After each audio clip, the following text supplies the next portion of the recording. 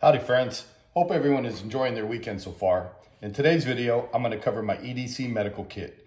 Now this isn't the be all end all of what to carry in your kit, just what I carry on a daily basis that should get the job done until medical professionals can take over.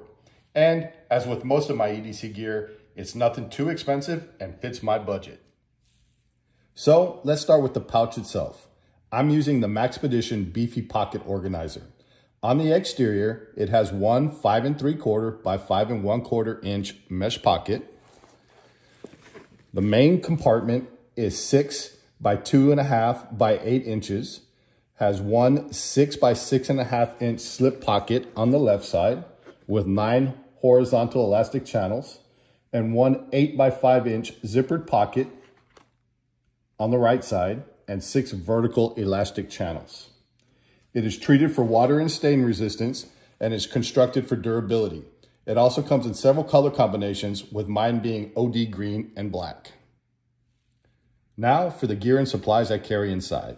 First, I always have a handful of nitrile medical gloves, which I thrown into a Ziploc bag. These are a necessity and should be in every medical kit.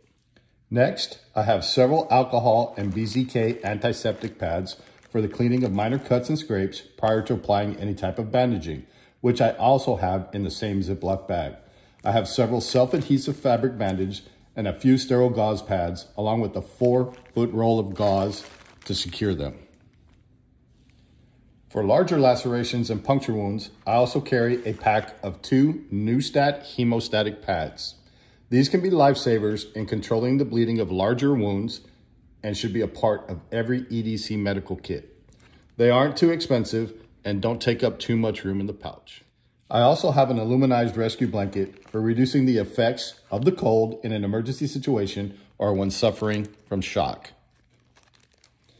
Moving over to the right side of the pouch, I have a pair of Leatherman Raptor rescue shears. This is an awesome set of shears that, as with all Leatherman products, has several other handy tools.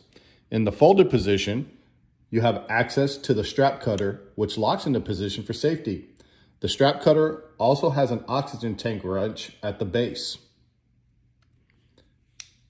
There is also a glass breaker embedded in the larger finger loop.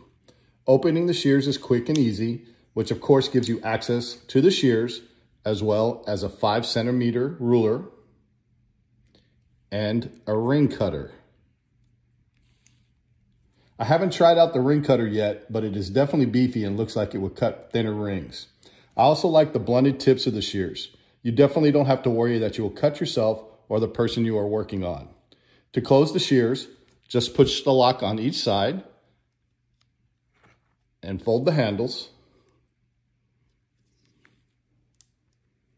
Really nothing to it. The carrying options are with the integrated pocket clip, the thermoplastic belt holster, or on a lanyard. I also carry a CAT tourniquet. CAT stands for Combat Action Tourniquet. This is the tourniquet used by U.S. military forces and is one of the best tourniquets on the market. As with the hemostatic pads, no medical kit should be without one. I have received training in its use, but I keep the easy to follow instructions with it, just in case I am the victim and I am unconscious or otherwise not able to provide instruction on its application. And finally, in the zippered compartment on the right side, I carry the Hero Healer Medical Response Kit. This is really just a small foreign object removal kit, but I really like it because it has a great set of fine point tweezers. The kit also has an LED magnifier, a small pair of folding scissors, and numerous splinters and stinger removal attachments. I also threw in some additional alcohol pads and antibiotic ointment packs. And there y'all have it. As I said in the beginning, this isn't the definitive word on EDC medical kits, just what I have settled on as the necessities for me, which should handle a situation until the medical professionals can take over. I'll probably add a few more items over time, and when I do, I'll be sure to update y'all. I've left links to all the items in the description. I don't get anything from these companies. I just want to give y'all a starting point if interested. As always, if y'all enjoyed the video, please hit the like button and feel free to drop any questions in the comments. Also, check out my channel for more outdoor and EDC videos. While you're there, hit that subscribe button and notifications bell. It's greatly appreciated. Y'all enjoy the rest of your weekend.